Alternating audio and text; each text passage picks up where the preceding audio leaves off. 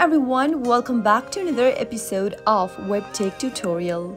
In today's video, I'm gonna guide you through how to log back into a BeReal account. If you've logged out of a BeReal account and you'd like to log in back again, then the process is quite simple. Make sure that you are in this page where it says, "Let's get started, what's your name?" You'll need to provide your name, your date of birth and mobile number. Simply type in your name in the text box and make sure to type in the same information that matches your records from the account that you've recently logged out. Tap the Continue button and type in your date of birth information on the next page. Enter your day, month, and year. Tap Continue after you are done. Now, you'll need to provide your mobile number and you'll get an OTP on your mobile number. Simply select your country code and type in your mobile number. Make sure that you've typed in the same mobile number that you've previously registered for your BeReal account. After you are done, tap Continue.